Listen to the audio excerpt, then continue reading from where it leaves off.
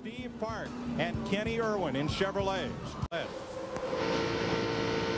Jeff Gordon on the move now down the back straightaway.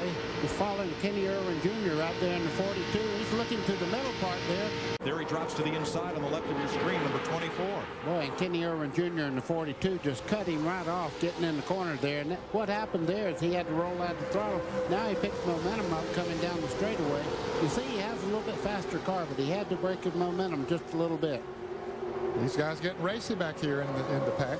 We see Jeremy Mayfield. He's outside of Jeff Gordon right there in the 12 car. We mentioned early in the race that he'd gained a lot of position just in the last 3 or 4 laps. Mikey got up there to a certain point, and apparently his tires got heated up and the handle went away on the car. So he's been pretty stable back there. And here comes Jarrett up the inside 3 wide in the 88.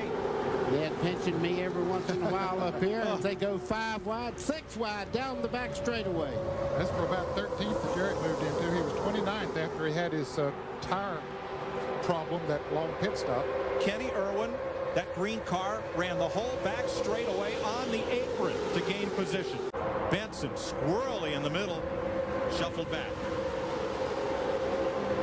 Remember, did he only take 2 tires at last pit stop? He did. Of course, Jeff Burton, who's leading this race, only took 2 tires also at that last pit stop. But he hadn't gotten shuffled out yet. Jeff Burton, the 3rd different restrictor plate winner this year.